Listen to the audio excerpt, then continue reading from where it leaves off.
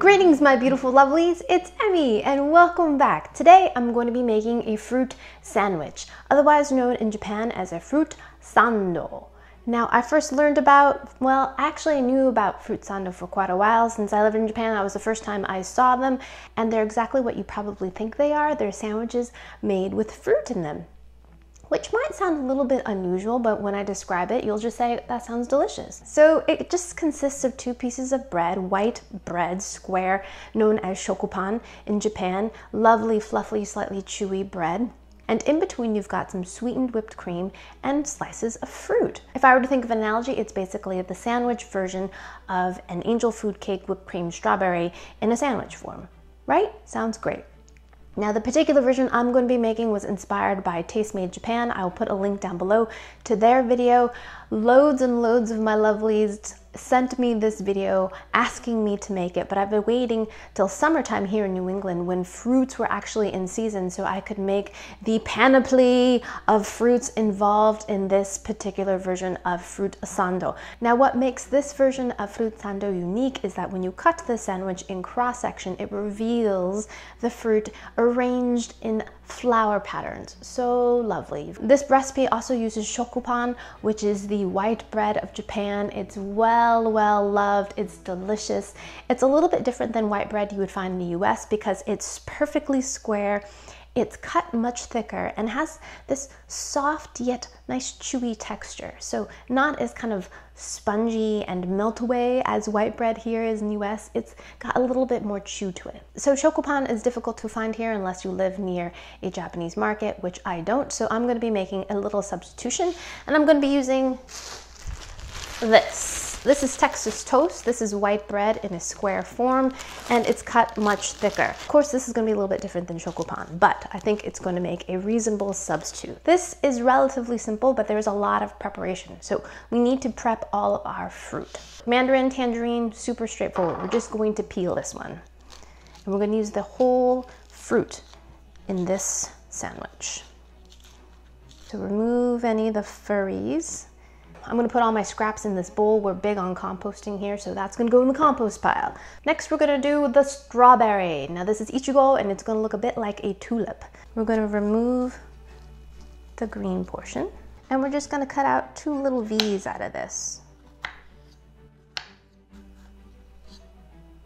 So that's the tulip. Next, we're going to take our green kiwi and peel it.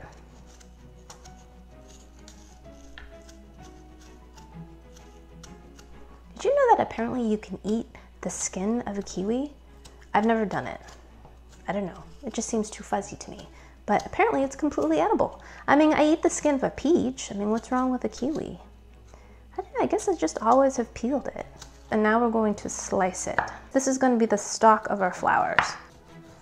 Look how beautifully green that is. Now we're taking the yellow kiwi and we're going to peel this one too. These ones are not as fuzzy as the green ones. Now this one we're going to cut in the cross section. So beautiful. Now we're going to take our mango. Not surprisingly, we're going to peel it. My mother loves mangoes. In fact, when she was pregnant with my brother, she would eat entire flats of mango. Like in one sitting, she would eat so many mangoes. My younger kiddo takes after his grandmother because he can eat so many mangoes. He loves them so much. Slice along the pit here. Oh, look at that. Perfect mango, so beautiful. Don't throw this away. I love sucking on the pit of the mango. There's lots of fruit here and down here. But I'll wait till I'm finished before I do that. So in the video, they have this beautiful little sunflower kind of cookie cutter. But since I'm really limiting my shopping, I'm gonna use one of the cookie cutters that I have. I think I'm gonna go with the sakura little flower right here. It's right down the middle. So there are our mango flowers. And then I'm going to cut these pieces and we're gonna use those as well. A few grapes to make leaves. And these are really simple, you just cut them in half. Doop, doop. Fruit is prepped. Now we must make our cream. So I've got a chilled bowl here. cartons. Why? Carton. Push up here. I'm pushing up. I am. Okay, good.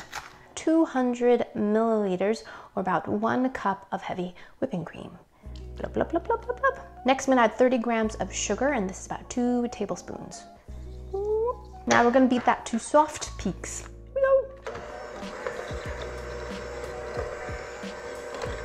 That happened pretty quickly. An equal amount of mascarpone cheese, which, while it looks like cream cheese, is very different than cream cheese. It's got much more of a kind of heavy cream, rich flavor to it. It's delicious. 200 grams of that. Beat that up some more. Whoa. Then increase the speed. Okay. That looks gorgeous. Okay, so we whip that up.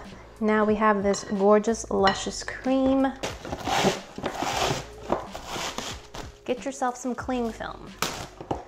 And we're going to put it on our cutting board and take a piece of our bread.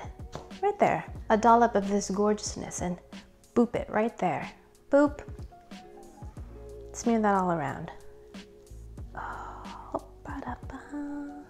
The trick to the sandwich is that we're gonna be cutting these sandwiches on the bias. So we're gonna arrange all the fruit on the bias or on the diagonal from here to here. We're gonna begin with the strawberry tulip and we're gonna nestle it right here. Grape slices, this is gonna be the leaf, some more of our cream. Put this in there, kiwi. I'm gonna place that right there. That's gonna be the stem. Cream, grape, more cream. Take another piece of bread right on top. Press. Now we're gonna wrap this up.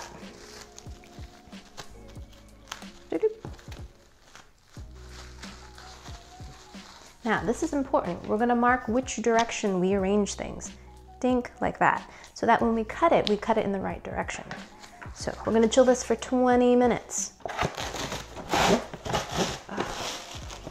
Why does this have to stick? Bloop, the slice of mango up here. And then I'm gonna take a whole grape and nestle it right there. Then we're gonna put another mango right there. More cream. This is where we're gonna use those little scrap pieces of mango and stick them on the side here. Kind of shore things up and then also give us a mango bite on the sides. Next piece of bread, right on top of this. That's gonna be tall. Same thing, gonna wrap it up. Boop, dollop. Red grapes. 1, 2, grape for leaf, cream, another grape on top. Okay, mango, mango, boop, right there. And this is G for grape. Let's do the orange next. Red. Oops, don't get so crazy, Emmy. Now we're gonna take our orange that we peeled, place that right there. So cute. And then I'm gonna use a whole grape for this one. More cream. Kiwi slice.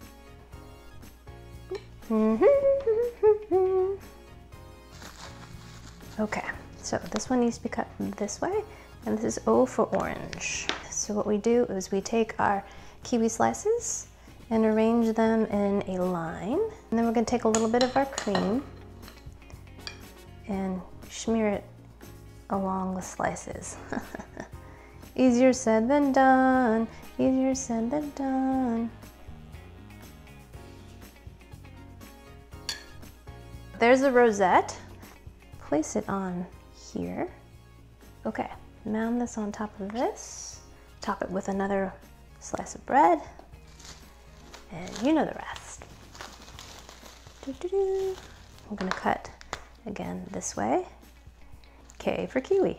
Into the refrigerator for 20 minutes, and then we'll come back and cut these and see if we reveal some beautiful flowers. It better. Alrighty, see you in a bit. Alrighty, my lovelies, we are back. It has been 20 minutes. Let us cut into our sandwiches. Alrighty, here we go. Right on the line.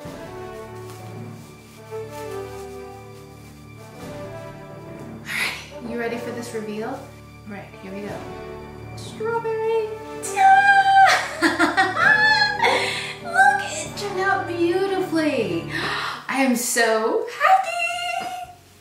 Strawberry SANDO. It's so cute. Ichigo sando, perfect.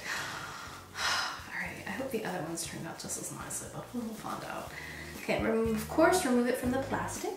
I'm gonna put it on my serving dish. Oh my goodness, I'm so happy about this. Mango, the mango one.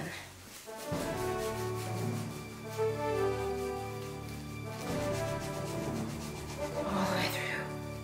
All the way through. Mango. This one didn't turn out perfectly. Not bad. Still pretty cute. Looks kind of like daffodils or something. This is recording? Why? I turned it on. Alrighty, I'm sorry for the terrible audio, but we are back. So now we're going to cut into the grape.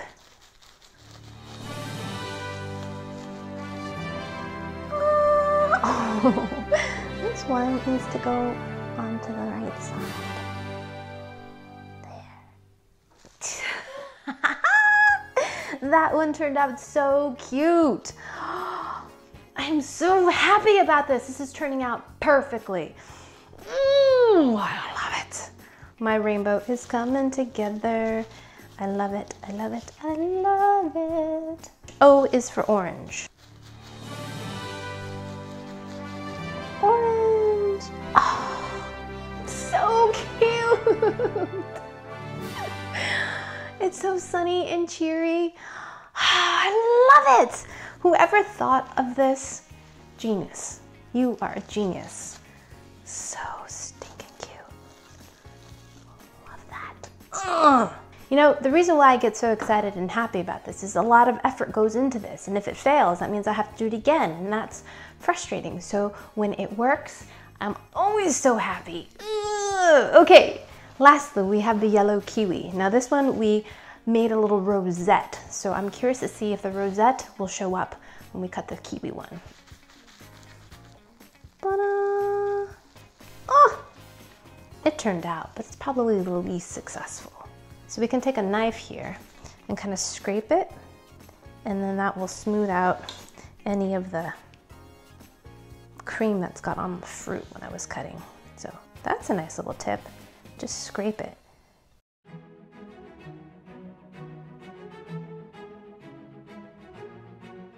Alrighty, my beautiful lovelies, look how gorgeous these look. I am so pleased. They look so great, and it is so satisfying to cut them and then to open them to reveal the beautiful flower inside. So pleased. I think for payoff, I think the tangerine is probably, in terms of bounds of simplicity and look, is just the winner here. The strawberry is pretty cute too. The others, the grape one is pretty cute, stinking cute. The kiwi, it looks fine, but it's certainly not worth all the trouble of rolling up and stuff. The mango is beautiful, has a gorgeous color. I just wish my second mango flower was whole. But alas, this is the first time and I'm still very pleased. Now, let's give these a taste. So each sandwich has 2 halves, so I've got another plate here that I'm going to sample from. Let's try the strawberry one first because strawberry ichigo is my favorite. Alrighty, here we go. Itadakimasu.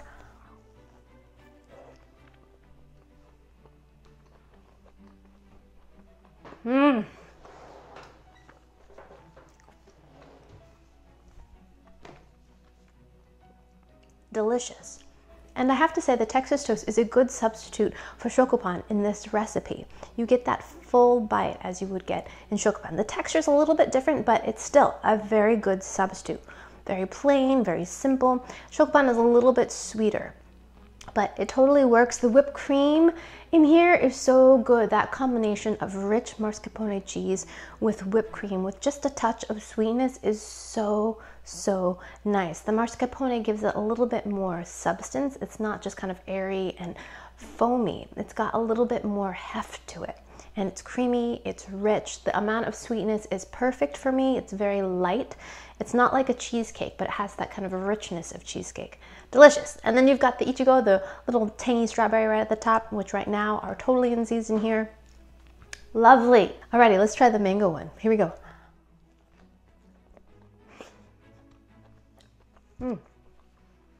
Did you see the juice squirt out of that when I bit into it? Delicious. Mangoes also are in season right now.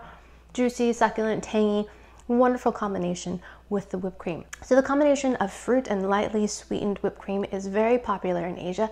You'll see in a lot of bakeries they offer that kind of cake where the topping is just lightly sweetened whipped cream and then adorned with all kinds of fruit. Classic combination. This is delicious. Let's taste this side so we can get a bit of the kiwi.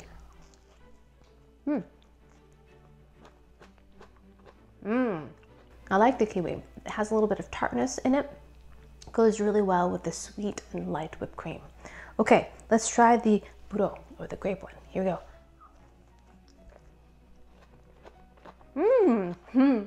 The grape has a really nice mouthfeel. It's succulent and juicy, and so when you bite it, it kind of bursts with lovely sweetness. It's great. And then I've got a little bit of mango in there too. Delicious. Let's try the yellow kiwi.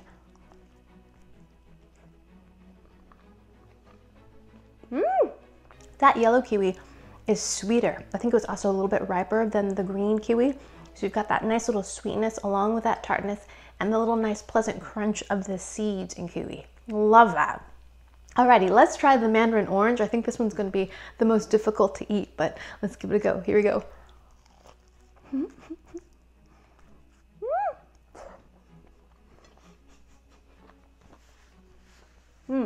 Definitely the hardest to eat because the piece of fruit was so large and so juicy.